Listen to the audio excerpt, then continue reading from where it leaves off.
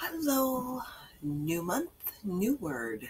Okay, so let's take a run through of the words that we're already working on. And remember, if you started later, we've only hit one or two words maybe.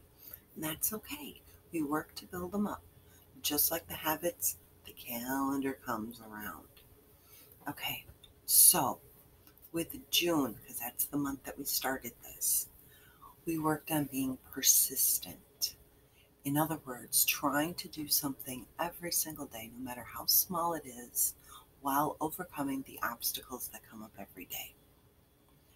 In July, we worked on stabilizing, realizing that perfection is not where it's at, but keeping the home stable can still make us feel well.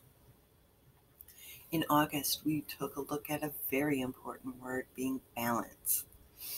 You cannot clean all the time and work all the time or play all the time. We need balance in our lives to feel complete.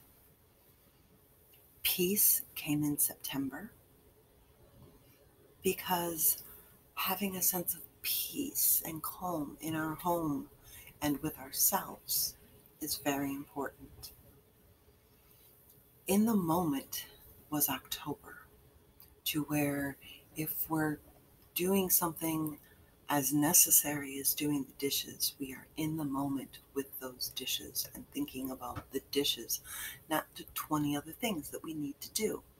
Because when we are in the moment, we will do things faster, we will do them more consistent, and we will achieve a better quality. In November, we looked at prepare.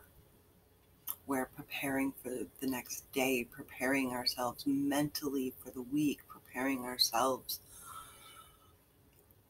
in any way, shape, and form that we can really helps. Okay? This month, we're going to work on patience. Patience with how fast our home is getting decluttered or cleaned. Patience with how fast we're getting those routines down. Patience with our family, patience with ourselves, patience with our kids. Patience is an amazing thing that is very hard to achieve and is something that we really truly need to work on every single day. So, come up with ways to help you be patient. Look at the rest of the words, work with them, see how you can help them enrich your lives every single day. All right, I'll see you January with a brand new word. Bye.